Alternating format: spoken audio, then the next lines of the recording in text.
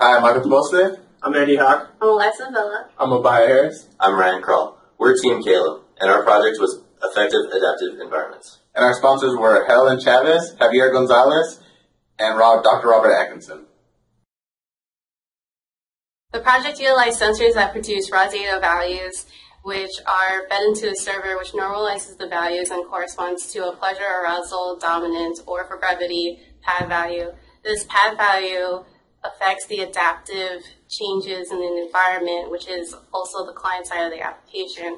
The client side is actually the part that we focused on in the project, whereas the sensor suite was systematically reused by a previous team in Capstone.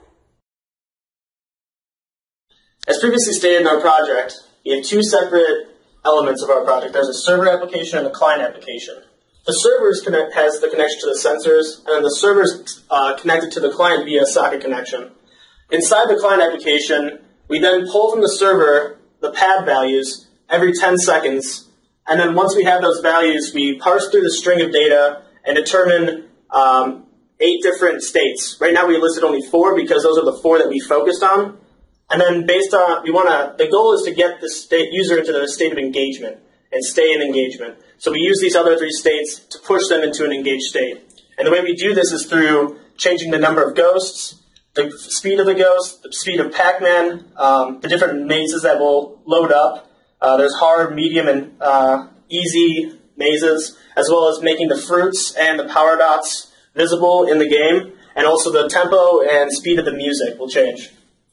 In addition, we also incorporated some log files. That way the testers can see when people die in the game and see how many ghosts there were, how close they were to finishing the game, and what time that exactly was and what state they were in.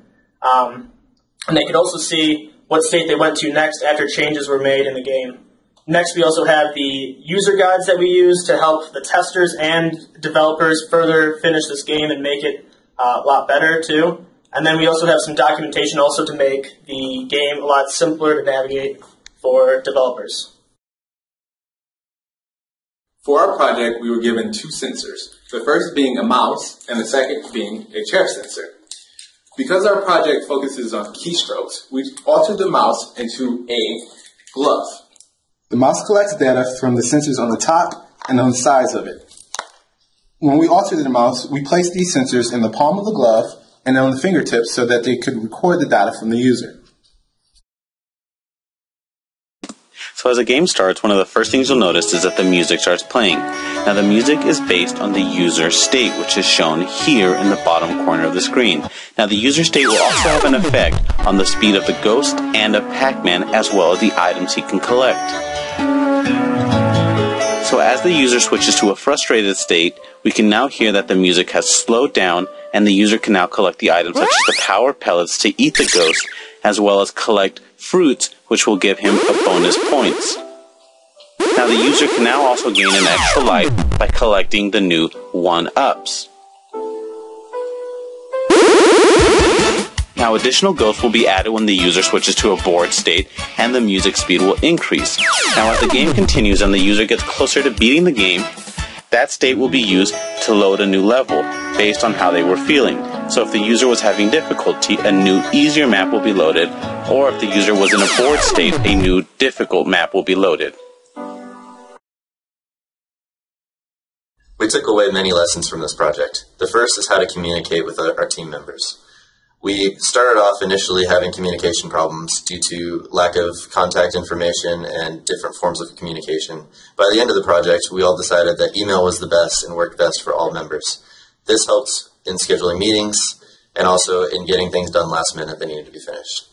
Second lesson that we learned as a team was how to deal with scope changes. Through our project, we had 4 or 5 different changes in scope, and we had to learn how to deal in a shortened timeline.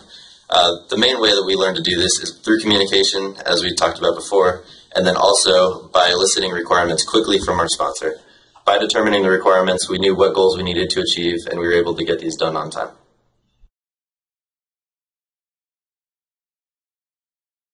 We would like to thank Dr. Callis and our sponsors for giving us the opportunity to work on this project. This is Team Caelum, signing off.